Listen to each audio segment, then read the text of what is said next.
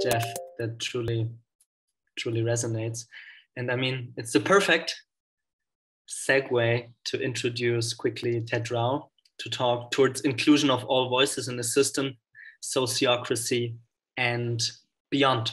So we'll just move the spotlight and put Ted Rao in the middle of the audience. The floor is yours, Ted. Hello, everybody. I decided not to do slides today because change of pace. So my name is Ted Rao, another guy today, I noticed that. And I'm a big fan of pro-social, yes, so that was mentioned just now. And I'm also one of the co-founders of Sociocracy for All. We're a nonprofit of about 160 active members in decision-making globally, and about 16 of them are in paid roles. And we're growing more and more actually into being a platform, which we didn't thought we would do in the beginning. But the interesting thing for me for today is that before I was doing sociocracy consulting and training, I was a teacher and researcher for linguistics, and I studied syntax and semantics, structure and meaning. And language has always fascinated me, because if I have an idea in my mind, I can take the concepts, map them onto words, right? Linearize those words into a well-formed sentence following certain rules, which is syntax. And then you hear the sentence, decipher it, and concepts form in your mind that will be pretty close, at least, to what was in my mind. And all the richness inside of our inner world and transmitting some of that into someone else's brain, that's pretty cool. And then I noticed one thing, and that is that there's one big problem with language, because it's only a tool that works when it's one mind that is trying to communicate with one other mind. So one brain talking to one brain. Like right now, my brain, with a lot of other things, is talking to your brain. And you might say, wait, there's many of us listening right now. True. But I'm talking to you independently. Your brain is processing what I'm saying independently of each other. So I'm not talking it to a collective right now. I'm talking to a set of individuals right in this moment. So then I was wondering, how does one talk to a collective? Let's say, for example, I want to approach a collective. I want to go talk to an online bookstore. Let's say, so that's a collective, right? And let's say I want to complain because I was charged twice for my purchase or something like that. Then I'm not sending an email to dear company, like the organization. I'm sending an email to, let's say, billing at bookstore, whatever. So I need to talk to roles or departments in the organization to talk to an organization, right? And that's what an organization is, obviously. It's not a homogeneous group of people, it is structure, right? And turning a set of individuals into roles and departments, that's what governance is, that's what it does. So I realized, maybe governance is what we need to effectively talk to a collective. But it also works the other way. For example, if I speak for a group, for a collective, you could say, oh, that's many minds talking and like putting out a shared statement, for example, like a public announcement. Like, yes, true, but what do you need in order to send out a public statement in the name of an organization? You would either have to write it with your group and approve it in that group, or you would have to empower one person to speak for everybody. So you need governance again. There is just no way to talk from a collective outwards without governance. So I realized, oh, that's exciting. Language is to align individuals, like brain and brain, kind of. And governance is to align individuals with collectives or collectives with individuals, and maybe also collectives with collectives. So just like a sentence is not a random pile of words, right? It has structure. Like grammar puts words and concepts into relationships that make it possible to make meaning.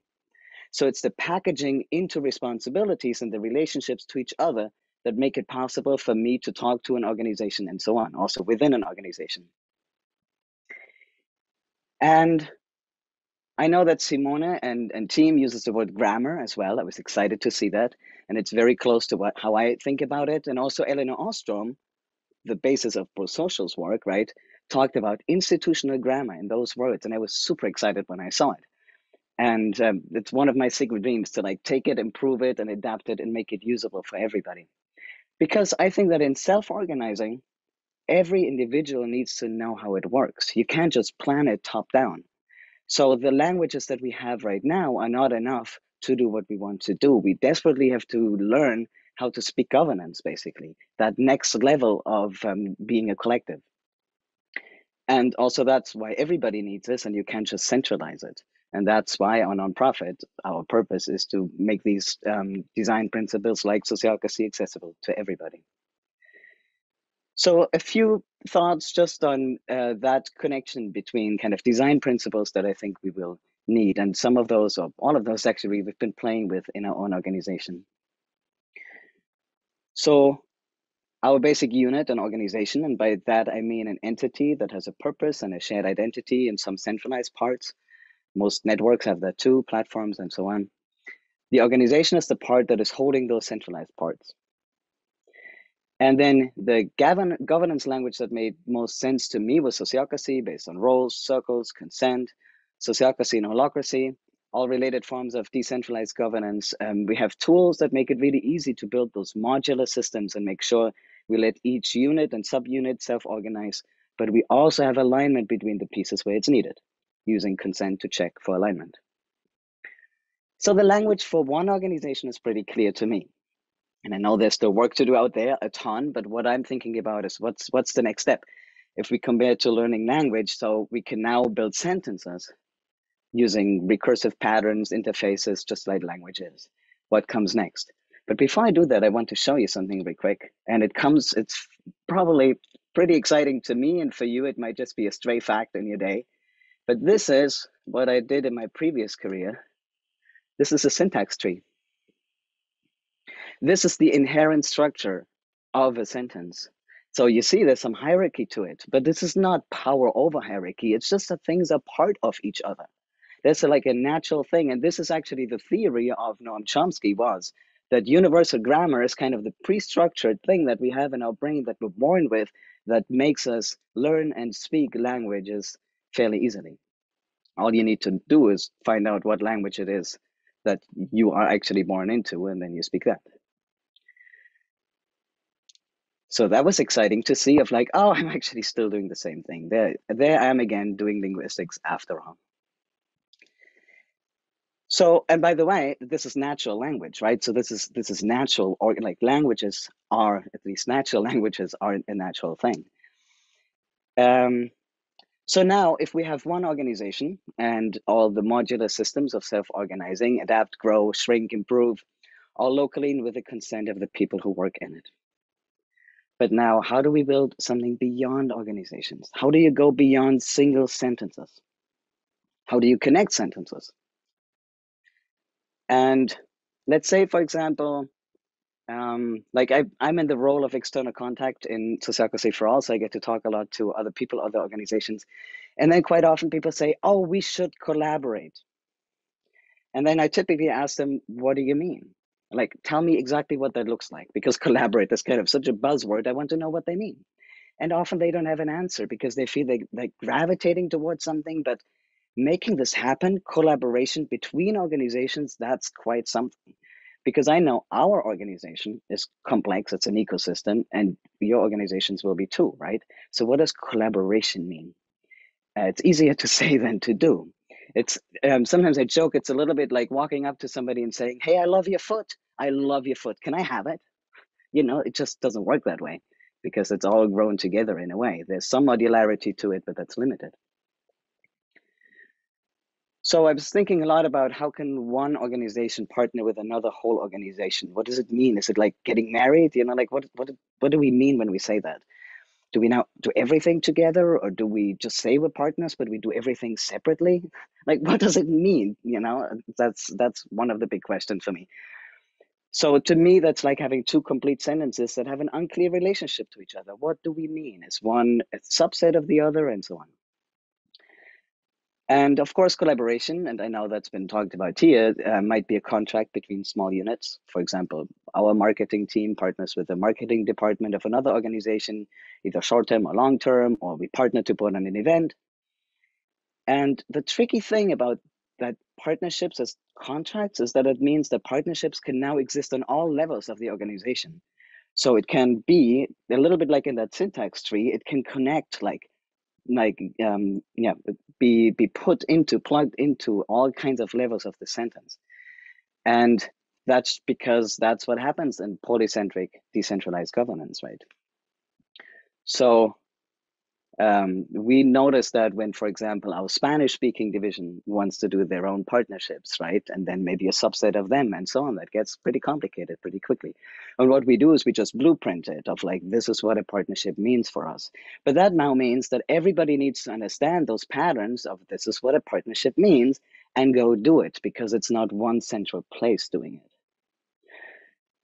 And that means now it's really like everybody has to acquire governance like we all acquire languages. You can't just centralize one area where then a language happens. It's free, it evolves, it's not owned, right? But everybody acquires it and speaks it. And I think that if we spoke governance a little bit better, it would help us have more clarity about how to do things. And I think that we're still very much at the beginning there. So in my sense, this is just kind of complete metaphor, but I guess it's like we're still talking in sentences, complex sometimes, but we haven't like put them into meaningful paragraphs because I don't think we understand how to do that. For example, I see that a lot in national organizations with local chapters. They often build like these big councils and they don't even say what this group is for. They just say, oh, they should meet, right? But do they make decisions? Or is that like, is it an organ or is it a connective tissue? Is this like an impact group, what we heard earlier, just for sharing? That's good, but that's different from decision making, right?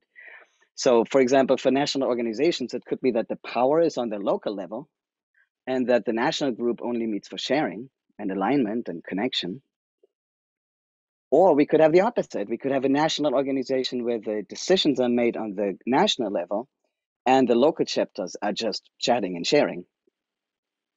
Or we could build hybrids where some of the decisions are on the top and only sharing happens locally on that topic, and vice versa for some other decisions. So I think we could build much more elegant ways that unleash more power and more creativity for people because we are more clear about what is for what, really. The question is always who decides, right? Who decides and where does information flow? And not every group is the same just because you have a group of people. So far, what I've talked about is governance is like a language. We need it for collectives, like we need language for communication.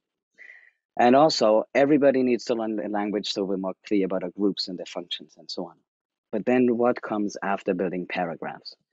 And I've been very curious about that because I was struggling with how we could represent the ecosystem more. We heard some things about that, and I was weighing what I was going to say about that. So it's pretty clear that in an ecosystem, we have customers, suppliers, investors, shareholders, alumni, the workers' families, and they're all integral parts of the ecosystem, right? For example, if we fire a colleague, they might not be able to afford the private school for their kids anymore. So us firing that person has a ripple effect on the school, which itself might have a ripple effect on the school's employees, family, and their nanny. You know, like so I guess we all notice that or learn it the hard way in this pandemic, right? How everything is connected. Like if the pandemic closes my kid's school, then I can't go to work.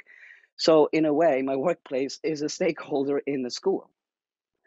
So how does one hear and sense a whole ecosystem? And I don't think, by the way, voting is a good pattern because in large groups, people always resort to voting using majority vote because groups are too big to be run by consent. But majority vote can so easily divide people into winners and losers, and it loses so much information. All the nuances get drowned out. And I think we need to hear as much as possible to make sustainable decisions, because if we ignore half of what's going on or ignore a whole group of people, our decisions won't last. So we need to move away from one member, one vote, or even one shareholder, one vote, and so on, and learn to map perspectives. And that's another thing came up today already. For example, if we use the AI-driven polling like it's done in Taiwan, the term that I learned from there is listening at scale. I absolutely love that. And so the idea is there that we listen to what's happening in the ecosystem in a way that can be automated and then create choices from there. And that can then be decided in the decision-making body. So it's that interplay between the ecosystem and the perspectives at play and a decentralized decision making that I'm really excited about. And now, if we have a whole novel, like a whole story, it's made up of words, but in order to write a story, you just don't just throw a lot of sentences onto a page, right? So, and that's a little bit what we do when we vote, really. So instead, you need to understand the relationships between the thoughts and the narratives and the groups and so on. That's what a narrative is. It has a logic. So, and I think none of those challenges ahead of us can be solved alone or by one organization or even one movement alone. So we have to learn how to align our units with other units and our organizations with other organizations, ecosystems with a wider ecosystem and so on. And I think that the language we need in order to do all that is governance. I really don't believe it. I've never experienced it.